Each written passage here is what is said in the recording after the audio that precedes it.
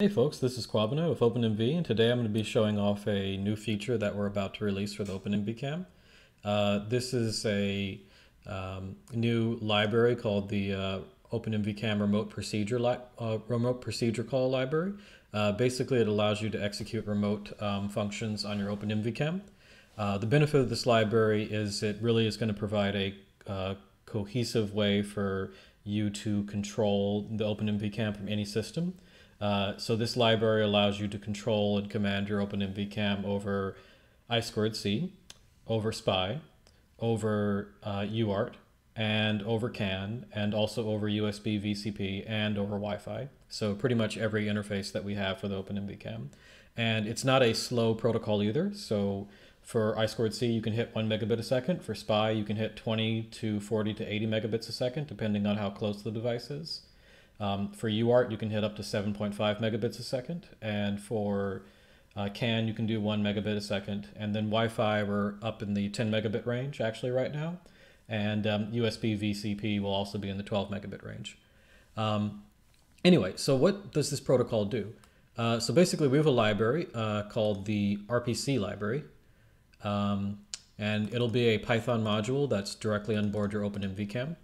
And so, for example, when you want to connect and control a device, you would just do something like rpc.wi-fi or Ethernet master, and then you give it an IP address of a camera to talk to.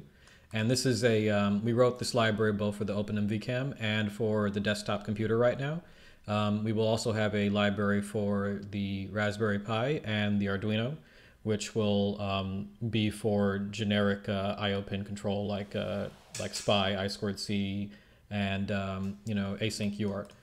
The script we have for the computer though is for Wi-Fi and USB VCP control. So anything that's any Linux or Windows or Mac based system can run it, since it's just Python.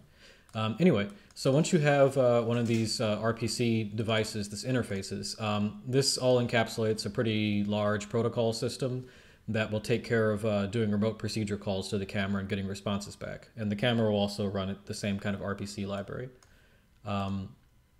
Yeah, cool. So moving forward, what does this look like? So basically, the RPC method works really simply. Once you've established the interface, you just do interface.call. You give it a index number, which is going to be the same index as one on the OpenMV Cam, and you give it a argument, which is actually a generic byte struct. So you can pass literally anything up to 4 gigabytes. You don't actually want to pass that much data, but it's pretty much unlimited. And the camera will then receive that data in another function callback. It'll be able to execute, do something, and then it will return that data again. It'll return some result, which is also a generic byte struct. And then once you have that, you can choose to do something and act on it or not.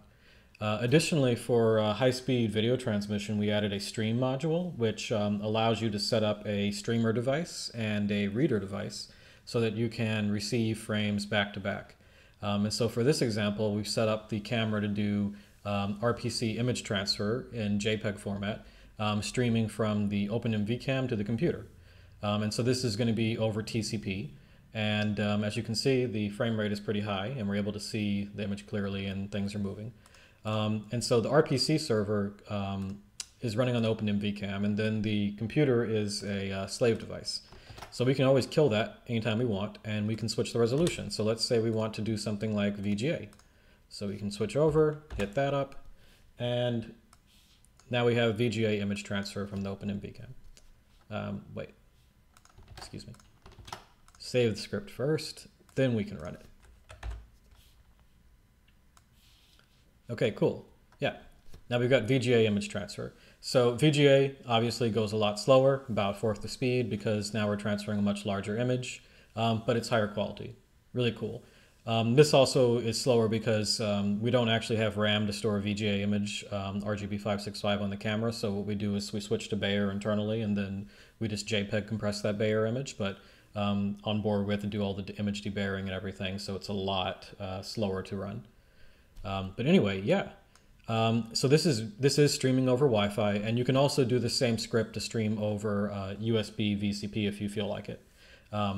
And this script also does two things. Remember, this script does two things, which is you have the ability to do remote procedure calls to the OpenMV Cam, and then it also streams. So what does the remote procedure call look like to the OpenMV Cam? So here we have OpenMV IDE. And basically when that function interface.call is launched, that's going to basically call this function on the OpenMV Cam. The way that gets set up is the OpenMV Cam is a similar interface. You call this method called loop, which starts doing processing. Before you call that though, you register a few callbacks with the same ID as these two scripts. You have the same ID in both of them. And then when the interface library gets a response, gets a message, it will execute that callback. And so this callback takes in that string right here, splits it, decodes that byte string, and then you can use the eval method to actually execute what this is as Python code on board the OpenMV Cam. And then once you do that, you can set up your PIX format and frame size, and then we're able to schedule a callback afterwards. That's outside of the RPC control loop. Because typically this callback has to finish executing before this function returns. But what you can do in our RPC library is schedule a callback that executes after this function returns on success only. If it fails, it won't execute it. But then when that function executes, it starts up a image streamer, which is the stream writer object. And so the stream writer object will call this generator function, which is, sorry, these aren't really like generator functions in Python, but it's similar. It'll call this stream generator callback repeatedly, which basically produces image snapshots. And it'll send that out to the computer with a queue depth of about 8 images outstanding before they have to be acknowledged. So we designed this in a way where the computer won't get overloaded if it's not responding to images. It'll have about 8 that are buffered in the TCP layer outstanding before it'll slow down and wait for the computer to catch up. So it doesn't overload your computer or anything. Anyway, and so yeah, here's the result. And so from your perspective, you write a very little amount of code. We've taken care of all of the data transport handling and everything for you. And again, it works over not just Wi-Fi and USB, but you can also technically do this over UART, which is just regular async serial, and CAN. I2C and SPI don't support the streaming method, but you can also do individual image callbacks to grab images one at a time.